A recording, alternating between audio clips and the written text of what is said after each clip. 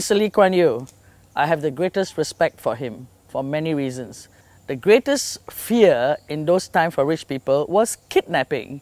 And you know, when we were young, we were always told by our servants to tell them where we are in case you get kidnapped. So the best thing Mr. Lee Kuan Yew did was introduce hanging for kidnappers. With that, we all felt so relieved and we never ever lived in fear again. The next greatest thing he did was introduce hanging for drug addicts.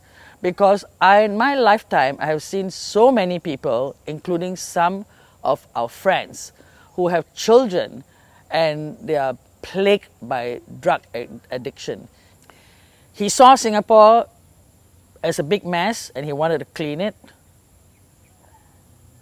He saw people's lives which were not so good and he wanted to improve it. I admire his guts and his courage that made it possible for him and a group of people for him to motivate, to see what he saw and what they all collectively pulled their energy together and achieved. He was a dictator. Of course he had to be. Look at Singapore. We are a very diversified society. People of all races, all religions, all forms of thinking, right? How do you get people to gel together if you are not a dictator? You have to do what you have to do.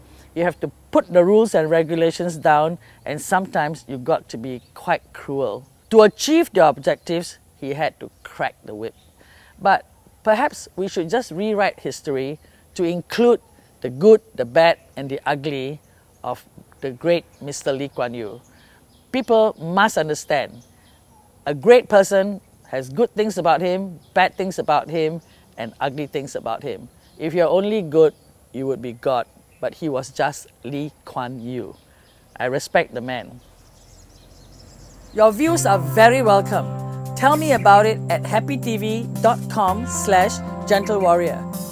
Hit the subscribe button and I will love you forever.